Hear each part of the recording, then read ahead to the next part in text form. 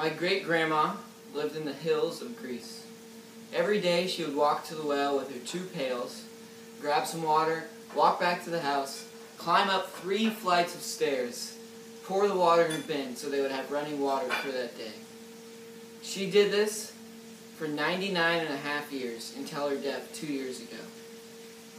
She didn't have a cane, she didn't have eyeglasses, she never went to the doctor. She was the strongest lady I ever met.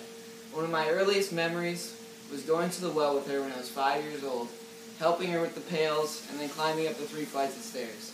It was hard work for just a little water. 1.2 billion people in this world live in places with inadequate water supplies, just like my great-grandma in Greece. See this? It's not magic. Do you know where our water comes from? It comes from 600 miles away, through the California aqueduct. It comes from up north.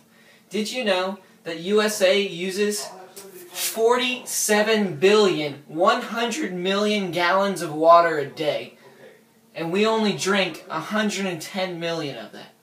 You do the math. Turn off the water when you're brushing your teeth. Stop singing in the shower. Limit your showers to 5 minutes. Only turn on your sprinklers at nighttime so the water doesn't evaporate. It saves water. World, together, you and I can save water for our future generations.